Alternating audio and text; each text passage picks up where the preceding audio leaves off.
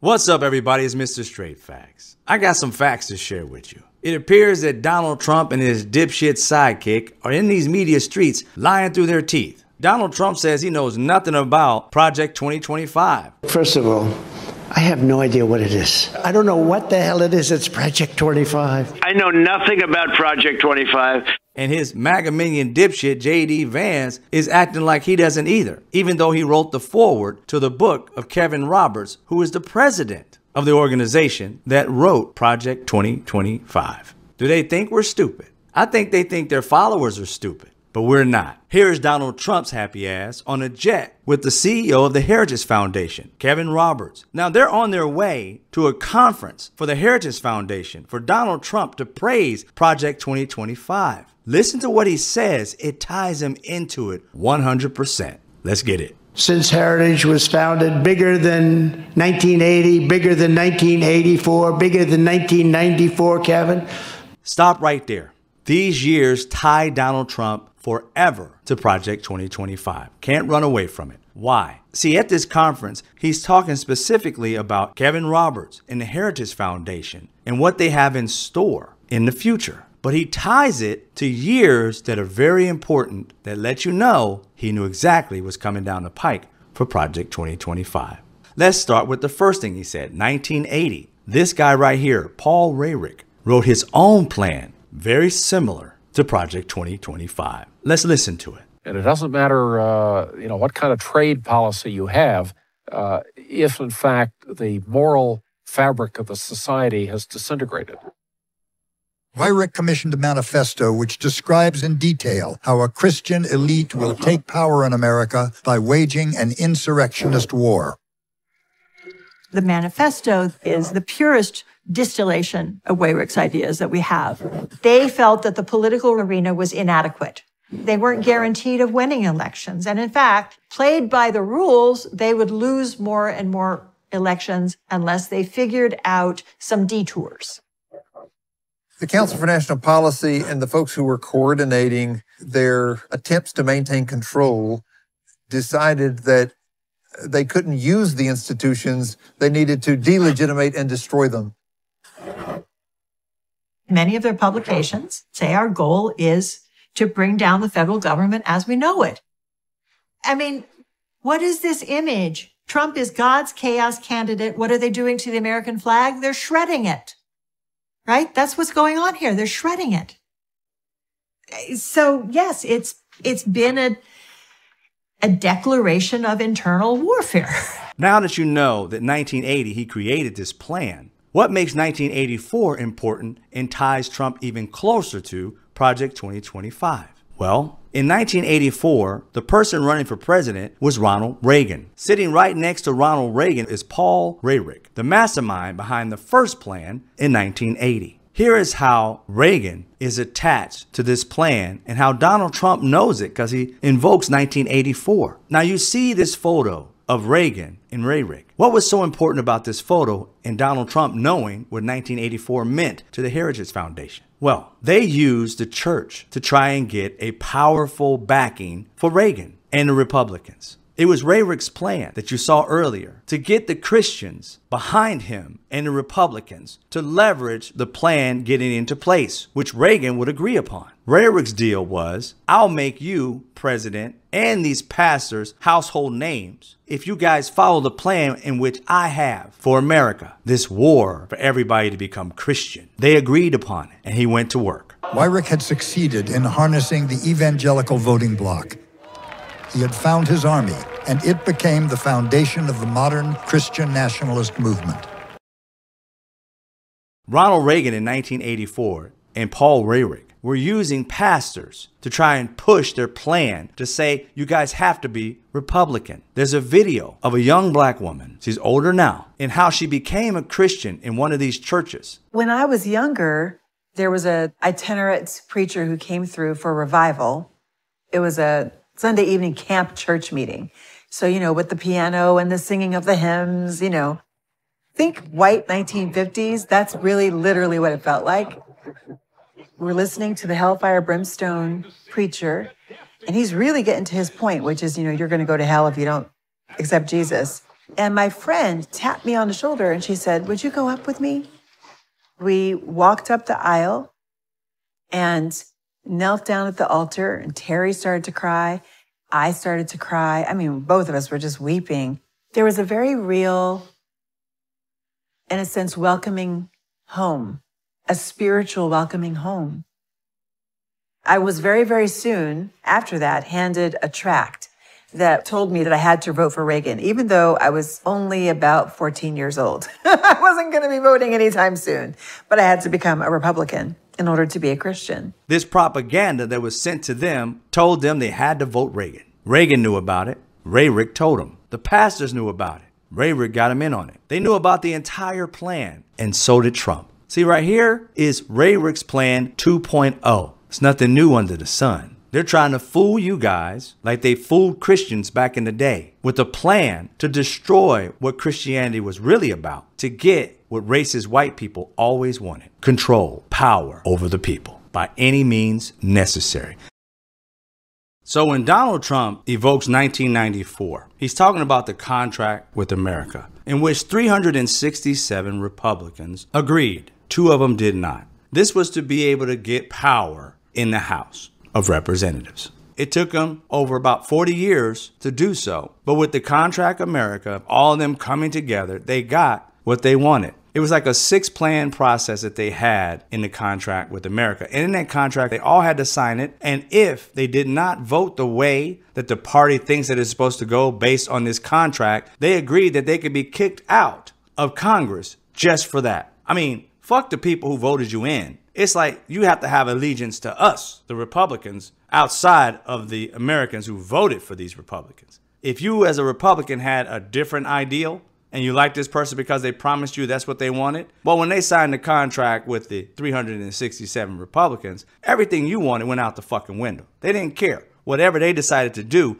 they all had to be in alignment, except for those 2 who didn't sign. You notice how the Republicans always have these contracts with their Republicans because it worked before to help them get the House. After 40 years of not being able to be in control, they know that telling their people fall in line is something that they do well. I joke all the time with my Democratic friends and say, Republicans fall in line, Democrats need to fall in love. That's the joke, amongst us in Washington about this. See, you always call Democrats sheep, but Democrats haven't signed any contract that says that they all have to vote the same fucking way.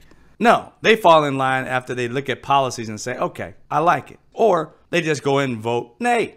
But Republicans literally get their people to sign a contract that says you can be ousted if you don't vote along our plans. That's what the contract with America was all about. And it worked. Yeah, until it didn't. Because within that plan is the same policies that they're trying to pull now. Get rid of entitlement programs, right? Back then it was welfare, unemployment, different types of entitlement programs that they didn't care so much about. Today, it's talking about getting rid of education. And also health care and welfare and other entitlement programs that the government actually pays for in their eyes. Abortion, all that, trying to get rid of it. So they got the same policies as contract with America, which failed because of those policies. It's like they never learn from their mistakes. They keep on making them, but they revise them so that you don't recognize them because you don't do the homework. Well, I'm just showing you the homework. Donald Trump just mentioned 1980, 1984, 1994, and I just tied them all to Project 2025. That's why Donald Trump evoking these years automatically ties him to the plan in which he orchestrated with his people because they didn't have a plan in 2016. And when they left, this man right here, Mr. Vote, however you say his name, he is the one that was in Donald Trump's office that said he was going to write this on the end of Donald Trump's presidency for him, Donald Trump, in 2025.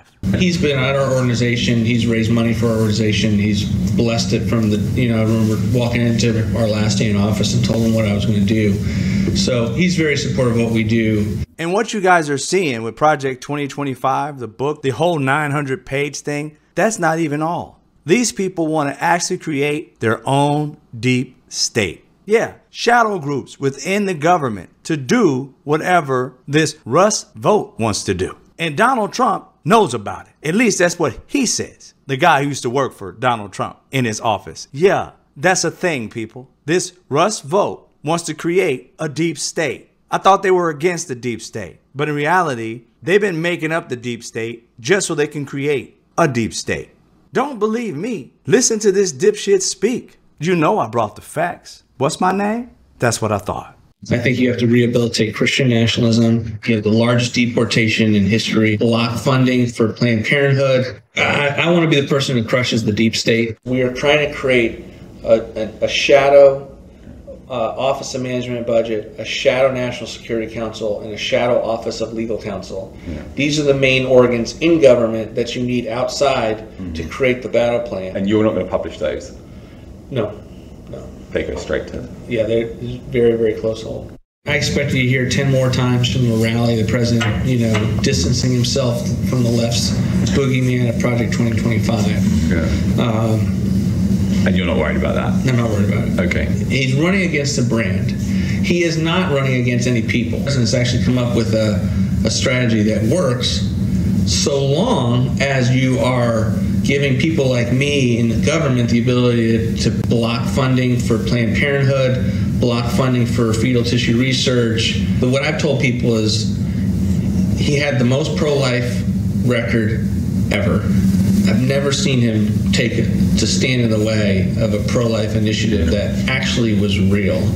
You see how this ties Trump forever in history to Project 2025 and understanding exactly what the fuck he was doing, and how him running away from it now has him afraid that he's going to lose and go to jail. So he has to run quick away from a plan that's been in the mix for decades upon decades. Now, they put it out for the public to see. Now that was a huge mistake because the world got to see it and they hate it. Only these Christians who are batshit crazy, not all Christians, but these MAGA Christians who are batshit crazy like this plan. And they thought all Christians in America would just have to deal with it. That brazen to believe that they had that much power and nobody else can do anything about it because they have the control of the future president. Donald Trump loves us. Fuck everybody else. Well, the world is spitting this shit up and they can't stand it. Donald Trump has to run fast away from it or he's going to lose. Even Kevin Roberts sees that it's a mistake to have put it out this early. He's holding back his book, which J.D. Vance wrote the foreword. It ties that party to this plan 100%.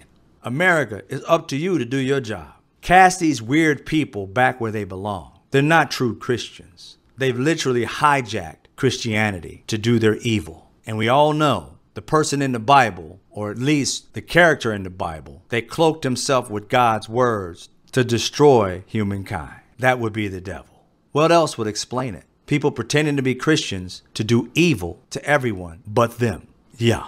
Now, here's a video of Stephen Miller explaining that Donald Trump is not a part of this. Really? Let's listen to what he has to say and break it down. Project 2025 has absolutely nothing to do with the past, present, or future. President Trump and President Trump alone will make his own policies. My organization is not on the board of Project 2025. I've never advised nor consulted it. Stephen, I'll just finish the question. I'll give you time to answer it. I just want to say as well, in fairness, the photo there, which shows you working with Heritage, and the book is in the room. And so what do you say to people who see that history and think there was a link, and now it is being walked away from because of the contents of the controversy of those plans? I'm gonna have to call Stephen Miller tweaker, because he does this tweaking thing whenever he's speaking and trying to be a confident liar. See, Donald Trump puts his hands out and gives you a clue that he's about to tell you a whopper of a lie. Stephen Miller straightens up and does his tweaking thing when he's about to give you his whopper of a lie. Well, here's the thing, guys. We can't stand liars, so fuck you. Keep the shit to yourself. Let your stupid minions believe in their galactically stupid shit. We're too smart for you. Take your weird ass to Weirdville and leave America the fuck alone. I speak facts. Straight facts. No chaser. Fuck your feelings.